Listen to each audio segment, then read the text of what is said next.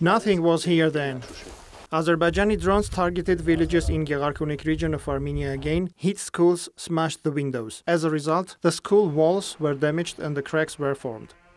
All of us, the children, population, have a fighting mood.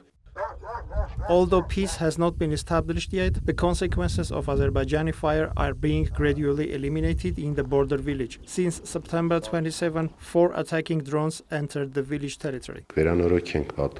We will repair the windows, we will start again. We will bring our learning process back to normal. Fortunately, there was no person in the building at the moment of the attack on the school. There are no victims.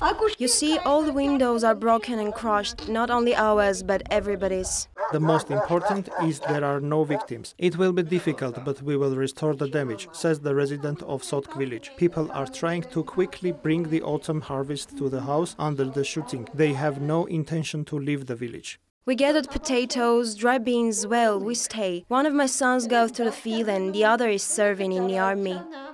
We are already used to voices. According to the voices, we know how to distinguish between striking and intelligence UAVs. That is, we know what to do. A school in the neighboring village of Kut was damaged by Azerbaijani strike.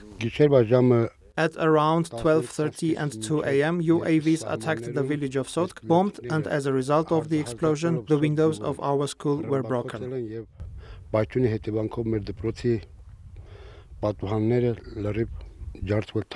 Residential buildings were also damaged as a result of the shelling. According to Alexander Grigoryan, 8 shells fell on their village, 2 of which did not explode. They were neutralized by the sappers. They were drones on the territory during the night. They were shooting, and now, if listen carefully, we can hear the shots from afar.